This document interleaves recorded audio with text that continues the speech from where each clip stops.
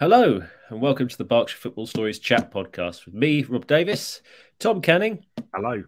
And unfortunately, Abby isn't able to join us, at least not for the whole pod this week, but we have ably stepping into to her shoes, Dan Walkley. Dan, welcome to the pod. Morning. Thanks for having me. No problem at all. I genuinely thought you were going to go, unfortunately, Dan Walkley. It's a regular thing that you do, Rob. Whenever you're announcing that someone else is in place of someone else, you do say, unfortunately, they can't be with us this week. It's really good. I love it. Keeps me on tenterhooks. Is he going to do it this week? No, not at all. We're always happy to have new faces on the pod. Well, Dad, obviously, you've been on a few times now. So, welcome back. And I'm sure you'll be giving us all the insight and stepping into Abby's shoes very ably as we push on. I'll do my best. Very good. Very good. Well, today we're going to start with the games that happened last night as we're recording. We're recording this on Wednesday. So, the games that are fresh in the memory from Tuesday night's round of fixtures. We'll start with a pretty impressive away victory for Hungerford, who travelled down to Weymouth, fellow relegation strugglers, and came away with a 5-2 victory. Added layer of spice there as the Weymouth manager, Bobby Wilkinson. Viewers will remember him from Bracknell, but he was also the Hungerford Town manager before his stint at Bracknell. Took them up to the manager that took them to the National League South. Incredible result there for Hungerford, and just gives them a little bit of hope again for staying in the division. What do you reckon, Tom? Well, I mean, they've still got work to do, haven't they? But I absolutely loved. I was following the Hungerford tweets last night, and I absolutely loved the use of the sick emoji. Is it the puke emojis or the sick emojis on their Twitter when it was 2-2? They were 2-0 up, and Weymouth got it back to 2-2, and just it kind of that's all they needed to write really. I think they probably could have just not bothered with writing the score, and everybody'd have known exactly what they meant. That was a right old kick in the teeth. But they've got Ryan Jones, Bristol. I think it's from Bristol Rovers. They've got Ryan Jones. He scored again, and I guess what was probably going to be a really, really tense, everything clenched kind of final 20 minutes actually was quite comfortable in the end. They scored. I've had a bit of trouble working out who the fourth goal scorer was, but Dan informs me, and I'm settling on George Smith. So the goal gift that went up definitely looks like Matt Berry-Hargreaves, but he's wearing number 17, which according to the team sheet is George Smith's number. So I'm going with George Smith. I've settled upon that.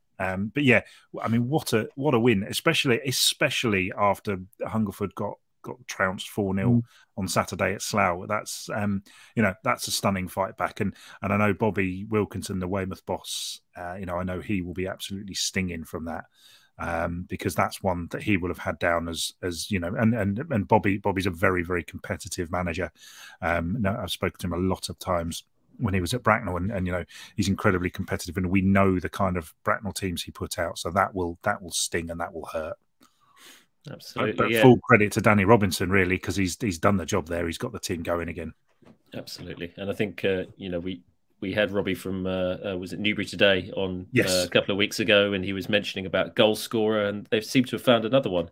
I think Ryan Jones has been injured. He's another one of their injured strikers that they've had a couple of recently, and exactly. He's certainly he looks to be back. So yeah, it was a little bit of Weymouth, not the happiest camp at the moment. There seems to be a little bit of unrest there, and there was some fans were making their feelings known at full time. I think you were telling us, Dan. Yeah, so I was looking at the local publications down in Dorset this morning. Bobby Wilkinson come out. You can say which one it is. That's fine. Yeah, the Dorset Echo were reporting this morning that there was some boos at full time last night.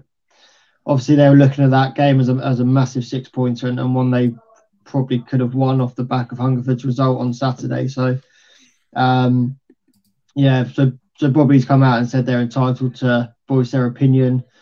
Obviously, they pay their money to come in and watch the team. So they're entitled to boo, but I think there was maybe one or two supporters that took it a little bit too far and start abusing Bobby's family. So I think obviously that no one condones that. So let's just hope that doesn't happen going forward if they are picking up another loss coming. Yeah. Not the nicest scenes there, but with the focus on, we should focus on Hungerford, and now that leaves them 5 points from safety. There's a few teams there with lots of games in hand. Some teams that have played a couple of games more than Hungerford. So there's definitely hope there, especially now that they're scoring goals. I mean, they've got a tough fixture at the weekend. They're playing Braintree, who are in fourth, and they have Tonbridge Angels following that, who are in the playoff picture as well. So, a couple of tough games, but they're scoring goals, so there's hope for them yet. Yeah. Dan. Sorry. Go on. I was just pointing it to you.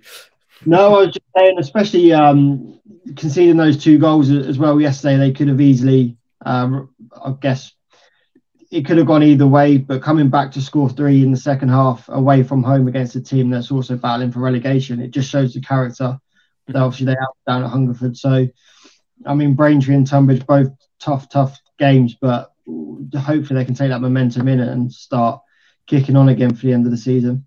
That'd be great. Absolutely, yeah. And so a lot of excitement there. Still plenty of games to go, and lots of points to be fought for. So it's there'll be hope with the Crusaders fans, I think. Very good indeed. And another fixture last night, and another impressive away victory for a Berkshire side.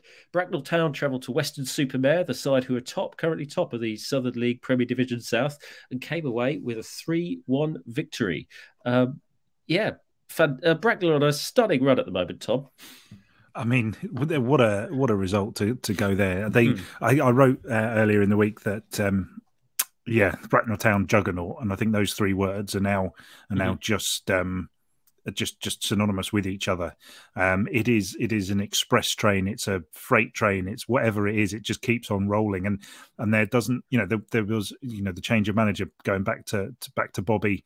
The change of manager, you think sometimes that might affect them, but Carl Withers and Jamie McClurg have come in, and that train is rolling, and it's it's not stopping, is it? It's I suppose going into it's not they've got another really tough game on Saturday, Truro City. I think they've still got to play Truro City twice, so those 2 games could really, aside from anything, your excellent research this week, Rob. Bracknell, at least if they finish second, any playoffs they'll have at home, so that would be an advantage. So finishing second is important, but if they beat Truro twice, they are definitely within a strong shout of finishing second. Can they win the title? I still think they are still relying on a Western collapse, but they showed last night that Western can be beaten. And that Bracknell Town train is I can't decide if it stops at all stations or if it's just a straight through to the end of the season. I'm not sure which one's better, but it's basically all stops to the National League South, isn't it? They're going to end up there sooner or later, and to be honest, I must admit at the start of the season I probably thought that it would probably be a little step too far this time around, but what do I know? Exactly, absolutely nothing. So, and I suppose that you should never, the sort of form that Withers and McClurg were in when they were at Binfield, it should be absolutely no surprise. And I think it is a little bit of a surprise because they were coming in from a lower level. They'd not managed, they were brand new managers, so it's sometimes it's hard perhaps to see, but in the end, if you've got the team and you've got the players playing for you, then it doesn't matter. Absolutely. I mean, there's still some games to go, like you mentioned. So Truro are currently second, Bracknell currently third. Truro on 71 points, Bracknell on 66, but Bracknell have 3 games in hand over Truro. So a strong result at the weekend will really put them in the driving seat for second place. And as you mentioned, Weston-super-Mare a bit further on, they're on 77 points. Again, they've played 2 games more than Bracknell. But Bracknell on this run where they've, in their last 21 games in the league, they've won 18 and drawn 1 of them. It's absolutely. Only 2 defeats in that time, and both of those two good sides as well, sides within the playoff picture. But they've gone from sort of mid-table, lower mid-table when this run started back in October to at least pretty much nailed on playoff place contenders, and then maybe even looking towards the title. They're in incredible form, Dan. Yeah, they are, and it's great to see. Obviously, at the beginning of the season, they had the FA Cup run, they've had the FA Trophy run in between that as well. So they could have been forgiven, I guess, for the fixture congestion if they did drop a couple of points. But like I said, that run is extraordinary, really, and the teams they lost to are good teams that are up and around them and also battling for promotion. So if you look at the teams, Weston-super-Mare, Truro, Poole as well, all have played at that higher level and well established at the step they're at now. So what Bracknell are doing is actually brilliant. It'd be lovely to see them in the playoffs and hopefully get up to the National League South. It'll be great for the club, and I think they've done wonders there this season. Yeah, absolutely. This week they're currently the highest goal scorers in the division. But what's interesting is they haven't got sort of a 20-goal striker, although there are some strikers or forwards in their fleet of players that have got some pretty impressive goals per game. I mean, the goals are spread between players like Joe Grant and Abisogan and Daryl Saunders and Mikael Platt, and Ben Harris is there now as well. Joe Grant currently has 12 goals in 13 league games, so I mean he's flying. But they're spreading their goals around, so it's not just one focal point. It's really is a team performance from them. They're looking pretty strong. And you mentioned all those cup runs, Dan. They're still in the Barks and Bucks. They've got the home semi-final against MK Dons to come.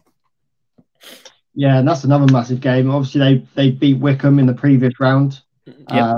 Another giant killing for them this season. So why not? Why can't they go win the Barks and Bucks as well? MK Dons are struggling as well in their league. So Bracknell are flying on form. MK Dons are going the other way. So I think that game's all to play for. It'll be a fascinating time. Absolutely. So why can't they get through it?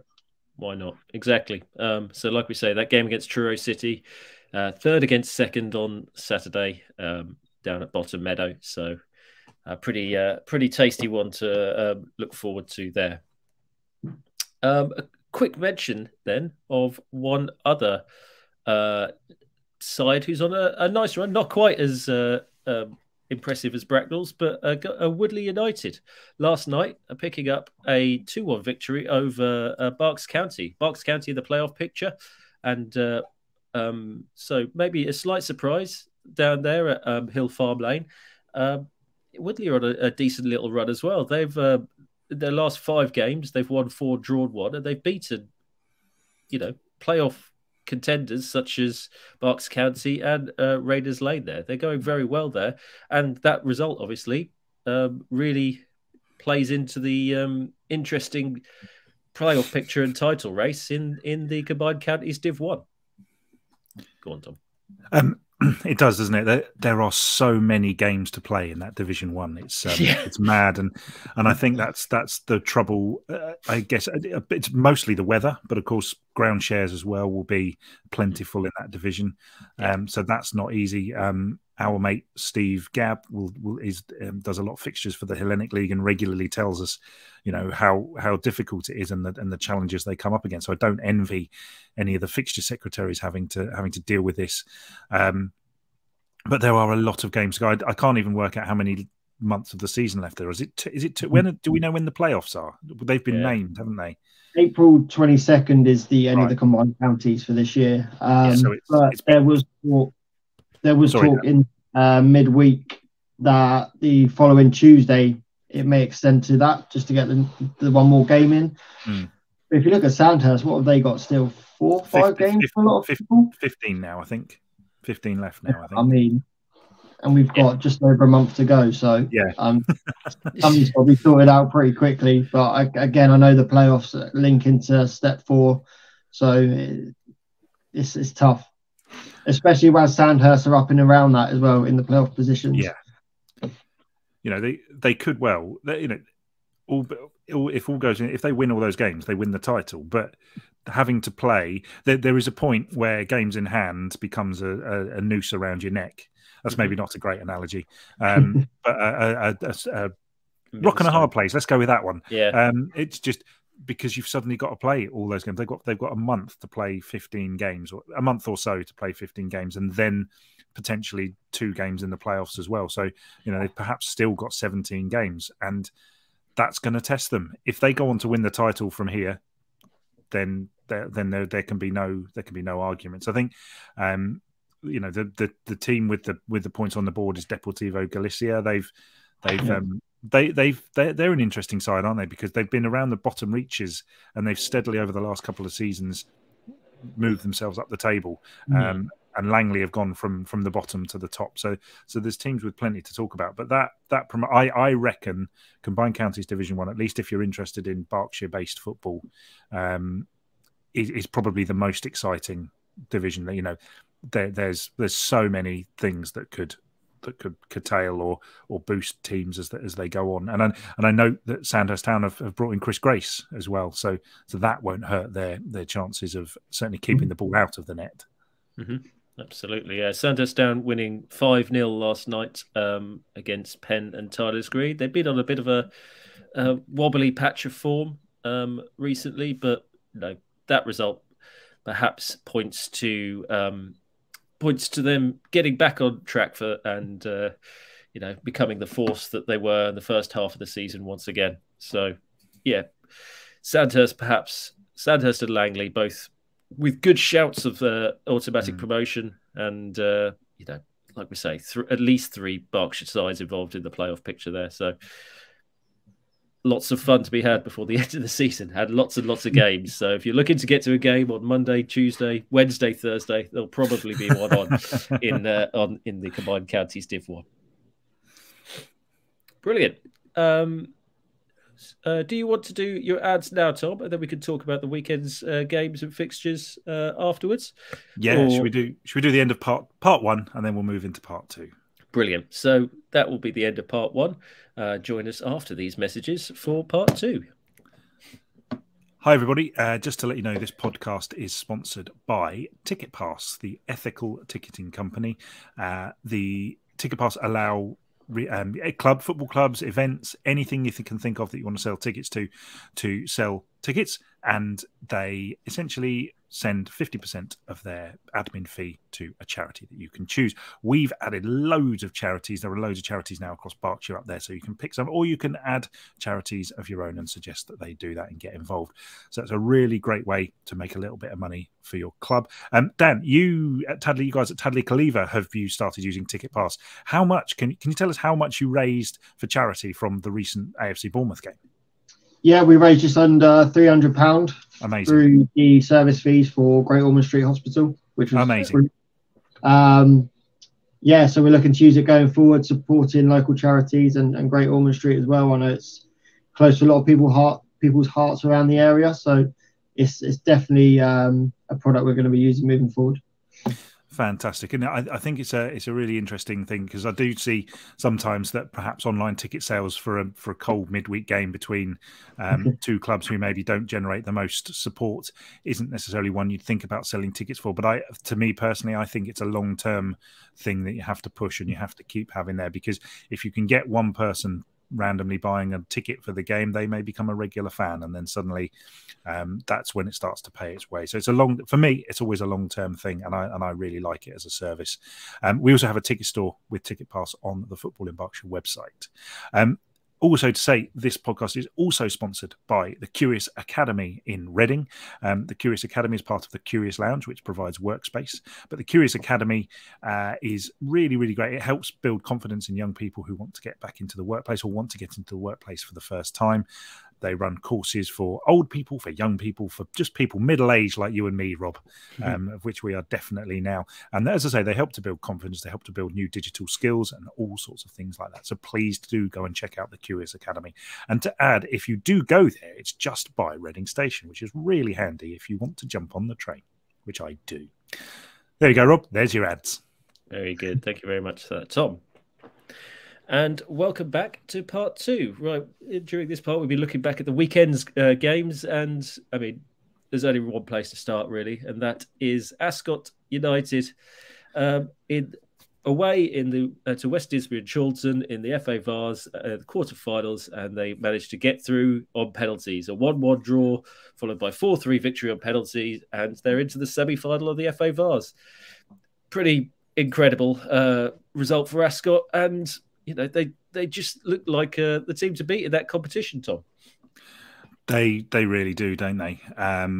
It's hard to know. I mean, the way that the FA Vase has shifted from a northeast to kind of a middle of the south kind of situation, it's stuck between the southeast and the southwest, isn't it? But it's the way that suddenly clubs from around our area are suddenly performing and getting quite far in the Vase.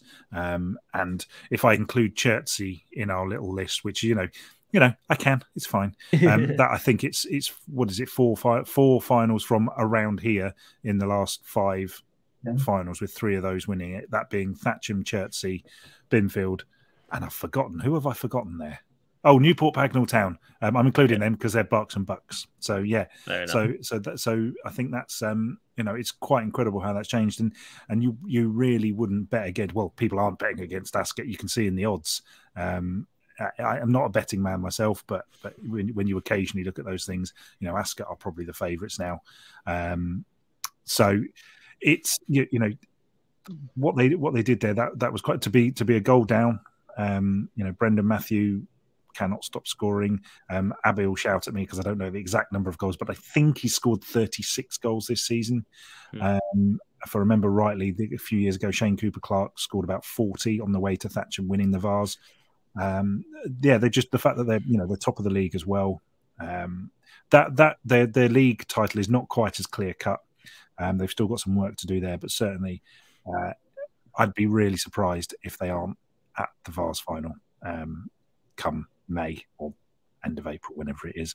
They have a way to win, don't they? And I must admit, when they missed that penalty, I thought they were beat, because if you miss the first penalty, I always feel like just that's it, it's done. Your heads must drop because there's so much pressure on the next guy and the next guy. But then obviously West Didsbury did them a favour. And for goodness sake, do not celebrate in front of the away fans, especially if that's the end. You're probably going to come onto this, Rob, but yeah, like a ground that is, if reports are to be to believe, there were 30 to 40 Ascot fans there in amongst 1,300. Where on earth are you supposed to celebrate that's not going to annoy your grown men, for heaven's sake? If you go and women, I suspect, grown men and women. Let's not miss out 50% of the population there. Grown men and women, control yourselves. People celebrating winning a football match. Come on, absolutely. Dan, you've never done that, I bet, have you? Never. Me either. Hypocrites, all of us, but still. Sorry, Rob. No, I was just going to bring Dan in and see if he had anything to add, and maybe talk about the draw. They've been drawn away to Corsham Town from the Hellenic League, just southwest of Chippenham. So they've been drawn away quite a lot in this competition so far, Ascot. Probably would have preferred a home time, but an away fixture. You've avoided Newport Pagnell, who are holders and still in the competition. That's not the worst draw to have, I guess. No, I think it's favourable. Obviously, a home tie would have been better for Ascot. But if you look at Binfield run to the final a few years ago, every game was played away. Yep. Sometimes I guess it's less pressure if you're playing against an away crowd. Sometimes you're going as underdogs in that sense, and you're not playing in front of your home crowd, and pressure and bits and pieces like that. But I definitely think avoiding Congleton, who are going strong up in is it the northwest counties they're playing in, and obviously Newport Pagnell, the current holders, who are looking good value to get to Wembley again. I think that is a favourable draw for Ascot. And I know we can't really look at individual leagues and see how the teams are getting on, but I think they're better form than Corsham. I think arguably they're a better side on paper. So I can't see any reason as to why they won't be at Wembley on the 21st of May. Yeah, I mean, these games are so close now that in the FA Vase, the standard is really good. Did you see every single game on the quarterfinals was decided on penalties?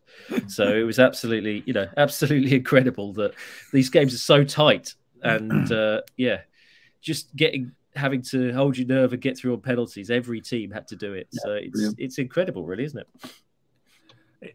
I must admit, I think that the fact that it goes straight to penalties now, I think that adds a little extra. I'll hands up and I'll say I hate extra time. I think it's completely pointless.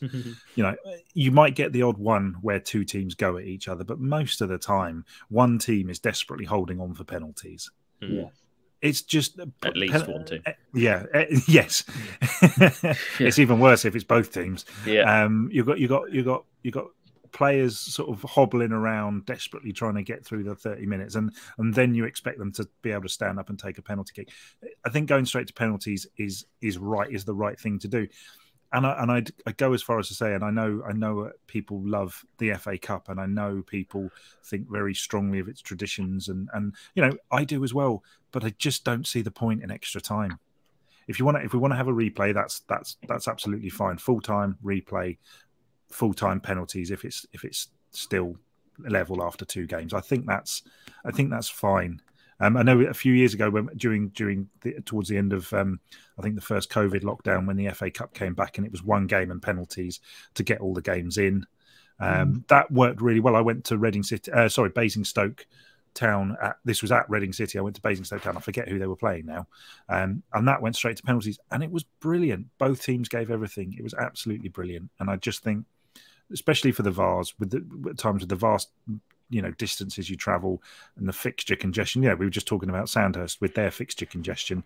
Imagine if Ascot had to replay that one next weekend. That knocks on and then knocks on and knocks on, and we just can't do that anymore with the playoffs. And I like the playoffs, so that's to stay. But yeah, full time penalties done. That's how it should be, I think. Although, Dan, I know you had that with Tadley against Bournemouth again, and maybe you think differently. I don't know. No, well, that game especially, I think penalties was great because that extra half an hour with professional footballers at that young age, I think fitness was shown. So, and again, you were there. The spectacle of that at the end of the game was brilliant. Everyone was involved, still engaged in the game, and I think, like you said, Tom, we can't have replays in the FA Vase, especially when it goes to the national draw and bits and pieces like that. I think if it is a draw at the end of the 90, straight to penalties is the best way, because you don't want people getting injured for an extra half hour. They're still going to put bodies on the line if they're going for it. And again, like you said, sometimes it can turn into a non-event where both teams are just happy to settle for penalties and take it to the lottery. So you might as well just scrap that extra half hour and go for it.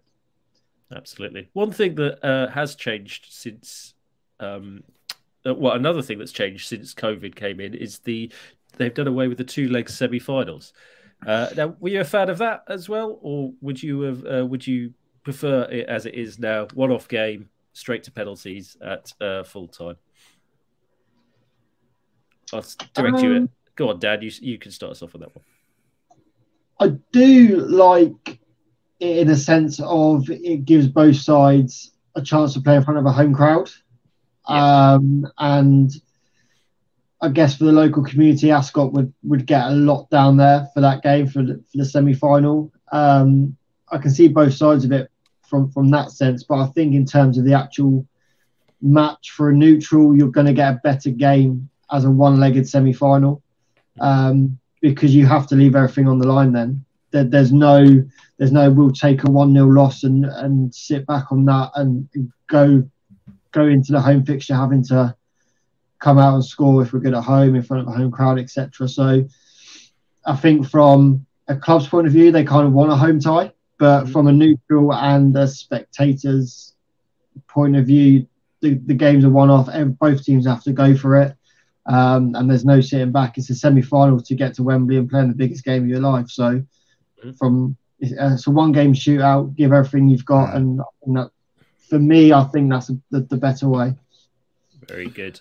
I'd definitely agree with Dan there. I think the two-legged semi-final is is great. That's fine. All the things Dan said, but luck of the draw, shootout, done. You know, it just like these games are so tight. What are we've seen that, Rob, you mentioned they all went to penalties. These games are so tight now. Why are we? There's no real reason to string it out over 2 games. Like I haven't, obviously, I've not done the research because we've just brought this up now. But my guess would be that most of these 2-legged semi-finals probably ended in draws and penalty shootouts in the end. So, and as I say, that I'm guessing, I haven't done the research whatsoever, but I would not be surprised to learn that. So you've got to ask yourself, what's the point? And as I say, I know my argument there is built on not actually knowing the data, but I just, luck of the draw, penalty shootouts, done. Very good. It makes it a more exciting competition. And these games, as we said, are so tight. Well, that semi-final's been played on the 1st of April in Corsham, as we mentioned, just sort of southwest of Chippenham. So not a huge distance to travel, considering where they could have been up north again, or, you know, it's probably the closest club to Ascot. So, not too far to travel. So if you have the weekend off, it would be a great option to go and see Ascot and give them a bit of support in the FA Vase. Brilliant. Well, one other division that has sort of is got quite an interesting title race going on the women's side of the game is the Thames Valley County Women's Football League Division 1. Over the course of the weekend, there's 2 Berkshire sides involved in the title race. Mortimer Ladies moved to the top of the table. And Ascot Ladies Reserves, though, are only 2 points behind them with a game in hand. Ascot Ladies actually did Mortimer a favour by beating New Bradwell St Peters, who were top of the table. They are now the meat in the Berkshire sandwich, if you will, sitting there in second place between Mortimer Ladies, a point behind Mortimer Ladies and a point above Ascot United Ladies Reserve. But yeah, Mortimer Ladies went away to Banbury with a 2-0 victory. Still between 7 and 5 games to go in that division. Quite an exciting title race you've got there, Tom. Yeah, it looks that way, doesn't it? I think all the way down to Walgraves is a long shot to get up there, I think. But you know, you can probably go all the way down to 5th place before you start to rule anybody out. A little wobble here or there, and a good run for Walgrave. Tyler's Panthers are certainly not out of it either. So it's very Berkshire centric there. But I don't know. I mean, obviously, Ascot United Ladies Reserves were on that phenomenal winning run. They did finally lose a game, but you know, I suppose they are favourites, aren't they, going into that? I'm not sure if they got to play Mortimer yet. Let me just. I didn't. They've got a cracking game. That one looks 26th of the 3rd, 26th of March. Sorry, so that is next weekend. It's Mortimer Ladies at home to Ascot United Ladies, and that could well decide the outcome of the division. And you've got Ascot. They've also got Harwell and Hendred, which sounds like a beer manufacturer, I think. And then they've got Tilehurst Panthers last game of the season. So I think there's actually some other games to be scheduled, but I apologise. Yes, so I don't know when they're going to be played, but they're the only 3 that are currently scheduled. Yes. But I think they've actually got 6 yes, you're right to go. Yes. So yeah. So I think so Ascot, you know, they will be the favourites, I think, but it could well come down to who wins between Mortimer and Ascot. I think a draw is probably good for Mortimer. A win is also good for Mortimer, but Ascot will need to go into that. Albeit, you know, as we said, Ascot do have a game in hand, but if we're talking about momentum, then it's all to play for. Yeah, very good indeed. Yeah, Could we just? Sorry, Rob. Go on. I was just going to. Could we just mention Reading women as well, who got a little bit of a tonking at the weekend, 4-0, off the back of their brilliant win against West Ham. I think we all kind of predicted that, but they've got Chelsea in the FA Cup this weekend, which will be that will be a game. I expect that we may well see in that one Amy Claypole, Bracknell's Amy Claypole, in that game for Chelsea. She made her FAWSL debut last week, so it will be really interesting to see what sort of team Chelsea put out. Wouldn't it be great if Reading went and nicked it? Absolutely, it would be indeed. I mean, they probably start as second favourites, but you know, second favourites can cause an upset. But yeah, I was actually at the Arsenal game last season in the same game with the same result. So yeah, Arsenal are looking pretty strong towards the top end of the table, but we weren't really predicting much from Reading. They're still looking slightly nervous. Yeah, looking over their shoulder, Leicester's form has picked up, so Reading perhaps aren't as secure as they were, but there's a lot of teams down there in that sort of relegation battle down. Yeah. Yeah, just a little bit. No, there is. Obviously, like I said, Leicester below them. Then you got Reading. I think West Ham are down there as well, aren't they? And Spurs as well. Who Reading beat. So there's going to be the next couple of months is going to be huge for Reading. Hopefully, with some players coming back from injury, they'll be able to pick up a couple of results in and around them to kind of boost that chance of staying in the WSL1. Yeah, sorry. Those games against Brighton and Leicester remain absolutely vital for Reading, and I think, to be honest, anything that happens between now and those two games doesn't matter. I'm sure, you know, it'd be a morale boosting to beat Chelsea at the weekend, but I'm sure Kelly Chambers is basically looking at those two games as securing at least the season for the club. Yeah, absolutely. Sorry, go on, Dan. I was just saying, like you said, Tom, a morale boost, but a win against the side above them is going to carry that momentum through, and it's going to give them a lot of confidence going into those games against Brighton and Leicester. So, any points they can pick up, even a draw if you're playing the likes of, I guess, Liverpool, Arsenal, Manchester United, will be great for the side just to carry that momentum through. Absolutely. And yes, like we say, the games against Brighton and Leicester are their next league fixtures. So, yeah, bearing down on them quite quickly. So, big days ahead for Reading women there. Okay, well, why don't we wrap it up then by picking out a fixture from the weekend each that you'd like to highlight, or one that you think would be worth going to. Dan, sorry, just to interrupt. Dan, were you able to talk about what happened on Saturday? Yeah, I can do. Yeah, briefly. Yeah. Okay. I wasn't sure whether to bring this up too quickly, but there was a bit of a there was a medical emergency at Tadley on Saturday. Yeah. So it was about I think it was the 63rd minute, something like that. Opposition player was substituted about 10 minutes before. I'm not really too sure what happened. It happened over on the far side to where I was.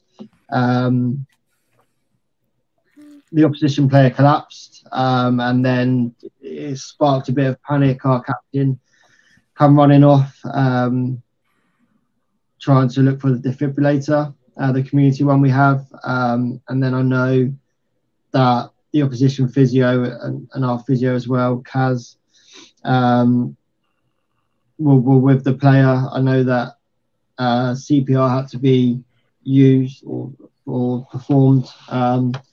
So I know Kaz and our player Shamar as well, who were with the player. He was marking him all game. They've done a great job there, obviously. The player is now back home, we're told, and recovering, which is great to hear. But I guess it just shows the importance of the roles that the physios play within these clubs at this level. I mean, easily, if it could have happened on a Sunday league pitch and there was no physios or no first aiders, then it could have been a different story. So really, the club commends both Shamar and Kaz, our physio, for the fantastic work they've done, and obviously Shearwater's physio as well, because it could have been a different story. But I mean, yeah, it was a pretty horrible experience for us watching, let alone what Kaz, our physio, went through and bits and pieces like that. So I guess really they have to be congratulated for their quick actions and the brilliant work they've done at the weekend. Pretty horrible experience. So, but we're glad he's good now, and obviously we'll be working with Kaz and Shamar for anything they need to move forwards. Obviously they're pretty shaken still, so we'll give them as much time as they need, and any support, both within the club and professionally if needed. Yeah, absolutely. Really, yeah, horrible scenes, like you say, but fantastic work by the not just the medical staff, but it sounds like, but some of the players and everyone else around to turn what could have been a tragic situation into a more positive outcome. Yeah, no, definitely. So yeah, if we do take the positives out of it, the lad's back home with his family recovering. As far as we've heard, no real issues, but we've not been told obviously the results of the tests and bits and pieces. But he's home recovering, and all we can do is wish him well in his recovery. And just thank our physio and our medical team and our players for their quick actions. Fantastic, yeah, well said, and yeah, echoing that here from us. Definitely. Good. Okay, well, we'll move on and talk about or just pick out some fixtures from the upcoming weekends that we're all looking forward to. Tom, I'll come to you first. Which game on Saturday, should we say, that have you got your eye on that you think people should look towards? I mean, it's hard not to look towards that Bracknell Town versus Truro game, isn't it? Really, absolutely. That's in a season of defining fixtures, that's another defining fixture for the Robins. That's an enormous game for them, and will go some way to deciding whether they actually could nick the title. It's probably not the right word. If they get it, they've swiped it. They've swiped crown jewels from underneath the noses of the guards, haven't they? They've nabbed it. Whatever they've done, they will have absolutely deserved to do that. You've also got the Maids derby, Maidenhead United v Maidstone United. Who knows who's home or who's away? It'll get up in translation anyway. So York Road, supposedly the home pitch, but could be either. Yeah, a lot of people will be confused by that one, thinking they're in the same club. Absolutely. So, Dan, how about yourself? Any games that you'd like to highlight this weekend? Yeah, obviously the Bracknell game is massive. But for me, I think Edgware and Kingsbury, who are on a great run at the moment in the Combined Counties North, have got Reading City at home. And I think that's a massive game for Reading City, obviously coming off the back of the defeat yesterday. They have to win it, because Ascot, if they pick up another win and Reading City start dropping points, then it's all but done in that division. Edgware and Kingsbury have won 3 on the bounce now as well, so it's going to be a tough game for Reading. Hopefully they do pick up the results and they keep chasing Ascot down for that one promotion spot, but I think it'll be a tough game, and one that's going to be maybe defining for Reading as well, really, in their season. Like I said, if Reading do drop points and Ascot win away at Spelthorne Sports, then they're putting further away. They're already 7 points clear, so it could be a very, very big weekend in that division. Absolutely, yeah. And Reading would be slightly looking over their shoulder as well, because that second spot obviously goes into an interstep playoff. One of the third or fourth bottom teams from a Step 4 division at the end of the season. They're only 1 point ahead of Egham Town at the moment. They do have a couple of games in hand, so they're probably still they're definitely still in the driving seat. It's all in their own hands. But Egham Town and Flackwell Heath are quite close behind them there, so it's not done and dusted for second place either. So like you say, could be is a very big game for them, possibly even season defining. So yes, nice pick. If I could just also flag, I'm never quite so on our fixtures and results page. Some of the Thames Valley League fixtures move around quite a lot, and we can't always keep up with them. But it does look like it's the Reading Road, the Padworth derby in the Thames Valley Premier League, Burfield at home to Reading YMCA, which will be a decent one as well, I should think. And on Sunday, obviously, you can only look to the FA Cup game, really, I think, at the moment, Reading Women versus Chelsea. So I presume it's on Sunday. That's a good bit of research. This is terrible, isn't it? Live research for the Reading Women game. So yes, so thank goodness for that. Sunday the 19th of March at 2 o'clock. I think that's that. I don't think you can look any further than that one, to be honest. So apologies, Reading women fans. I should have known that. Yeah, that one is also at home. So yes. a couple of Berkshire fixtures for you to look at there. But obviously, as always, all the fixtures from around the county will be on the our fixtures and results page. So just head along to www.footballinberkshire.co.uk and select the fixtures and results page and find yourself a local game to get down to this weekend to support the Berkshire side. Brilliant. Is there anything else anyone wants to bring up before we wrap this up? I don't think so. I think that's all good. Brilliant. Well, I think first of all, let me just say, make sure you can get down to, or you can get all of our content on Twitter, Facebook, YouTube, TikTok, Instagram. We're on all the platforms. Just look for Football in Berkshire across them. I'm not going to go through all the individual addresses for them, but if you search for Football in Berkshire, you'll find us and you'll be able to keep in tabs. Or you can do it the old-fashioned way. Like I said, footballinberkshire.co.uk. You can find all our articles there. So all that's left to say is to Dan, thank you very much for joining us and stepping in so ably over the course of the podcast. No, I've enjoyed it. Thank you very much. Brilliant. Well, I'm sure you'll be back sooner rather than later. And as always, Tom, thank you very much for joining me. And we will speak to you all again next week. Goodbye. Great. Bye. Take care.